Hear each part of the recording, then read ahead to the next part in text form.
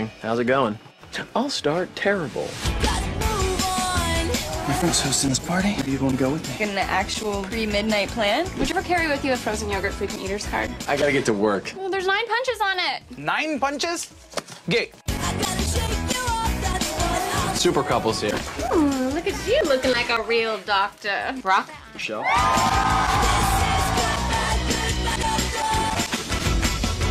So, well, I'll go out this week and help you find a new girl. We met up with Peter Vack, star of the MTV show I Just Want My Pants Back. We talked about his new film, I Believe in Unicorns, which premiered at the South by Southwest Film Festival in Austin, Texas. Here's what Vack and the rest of the cast had to say about the movie.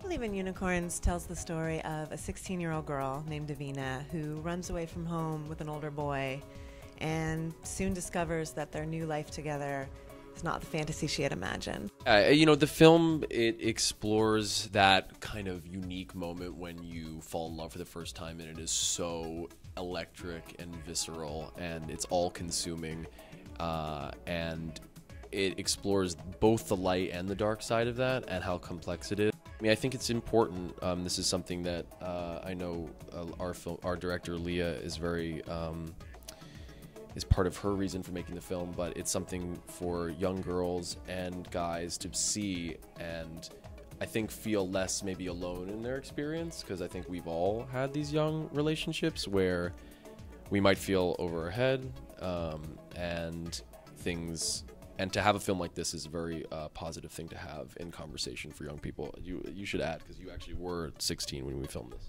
When I was filming it, I was definitely, you know, in that headspace of a 16-year-old where you really just, you don't know who you are and you're trying out all these different things to see what fits. And, you know, it's a confusing and messy time. And I agree that a lot of the accounts of this age are kind of glossed over. Well, we have a Kickstarter campaign now, and if you feel moved to do so, you should check it out and give whatever you can, because we need some extra funds to really bring this to the world.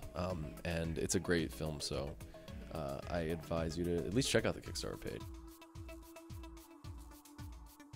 We were just talking actually earlier about how there's something so fun about this festival because everyone is very engaged in something interesting, and it's always nice to be saturated in an environment that's saturated with that sort of energy. I would love to check out everything that South by Southwest has to offer. I don't know if I'll have time, but one thing that I was fortunate enough to check out was the shorts program, which I was excited to see, which has Peter's short film in it, his own short. Well, it's not online yet, but it's called Send. Stars Julia Garner, directed by me, and yeah, there hopefully will be an opportunity to see it. It's only 8 minutes long, so it's not going to cost you much, really.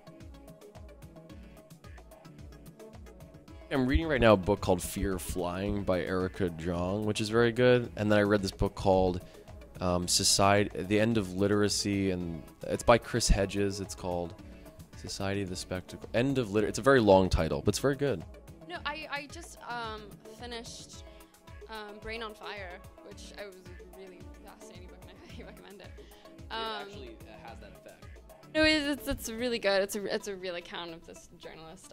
It's fascinating. And now I've started The Hobbit. I saw the movie and I hadn't ever read the books, and now I'm really curious about the books, so I'm getting into that one. And I actually just read The Marriage Plot as well, which also spoke to me quite strongly. So I read all the time. I think there's a similarity between literature and filmmaking in that you're using your imagination and creating a world.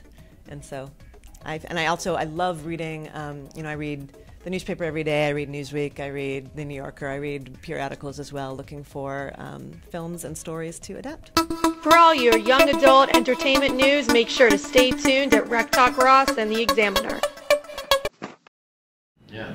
Any cool fan experiences because of the fact that it's a Kickstarter? Has anyone emailed you or, you know, tweeted at you about being involved with the movie? People are just tweeting constantly. Like unicorns.